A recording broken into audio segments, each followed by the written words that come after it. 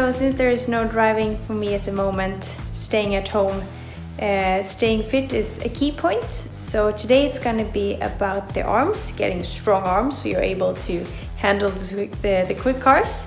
And we're also going to do a challenge. For the arms, just normal push-ups, but with a release. So push up, release, up, down, release, up, down, release, up. 10 of those. And then we do just normal dips. So like this, 10 of these. And then I would say 3 laps, 10 for each of them.